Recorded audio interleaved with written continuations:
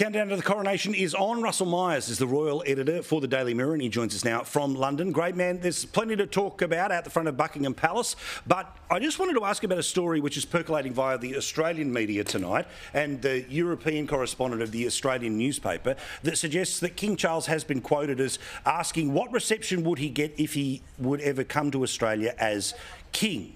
Now, you obviously won't have an answer about what's going on inside his head, but what is your sense about how he plans to deal with the countries that aren't England, Scotland, Ireland and Wales? Because it seems like he's been a person who's been willing to apologise when he goes to parts of Africa, somebody who's aware that the Commonwealth is of great importance. Is he somebody who do you think is going to want to travel to all of the realms and territories? Well, evening, Paul. Pleasure to join you. A beautiful day in London. But, you know, it's a really interesting point because this comes on the back of some other poll in Canada saying 54% of people are moving towards a republic. Of course, we've had the Caribbean nations making, intense noises saying that they're going to really push towards becoming republics. You've got Jamaica on the back of Barbados. Will this happen in Australia? I think it's a really interesting point for Charles because he will obviously want to hit the ground running. He's got a very short window of time, we would expect, to cement his legacy. And he will want to get out to the Commonwealth. He'll certainly want to get out to the realms. That is what he is about. He's about meeting people. As you rightly said, he has stood up and be counted, said about profound sorrow, about Britain's role within the transatlantic slave trade. And I think that these issues will be certainly at the top of his in-tray over these next few months. Now, we can't go a day without talking about Harry and Meghan and obviously Meghan's dad, who's got plenty to say about the absent princess from the coronation, but about how he says he won't be buried by her while he's still alive. This is part of his latest interview he's given. Meghan knows you've had a stroke.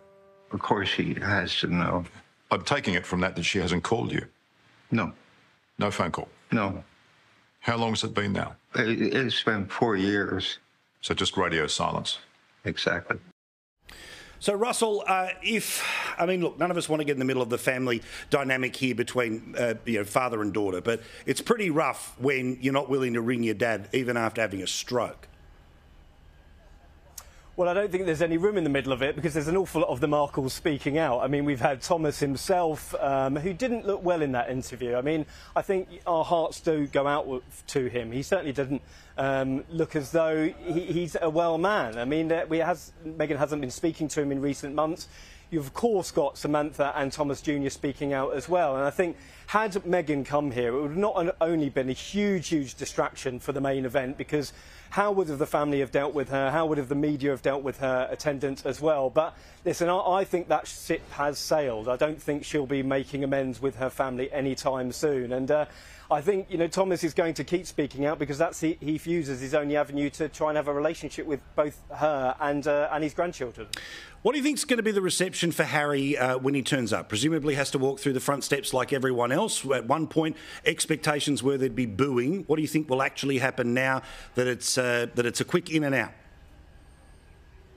Well, it certainly will be quick. I mean, a matter of hours. Certainly his son Archie's 4th birthday is on the same day, so he might be even flitting out just a couple of hours after the main ceremony. Listen, I think there were concerns for Meghan to come here, not only because of the relationship with the family, but certainly the relationship with the British public. And we saw at the late Queen's Platinum Jubilee there were a smattering of boos, in between cheers, but that reception could even be worse, considering we've had the Netflix series, we've had Harry's book, that certainly hasn't been favourable to the rest of the family. And I think that certainly when you look at polling and the appetite that the Americans have got for the Sussexes, it's even got worse since those two big events in recent months.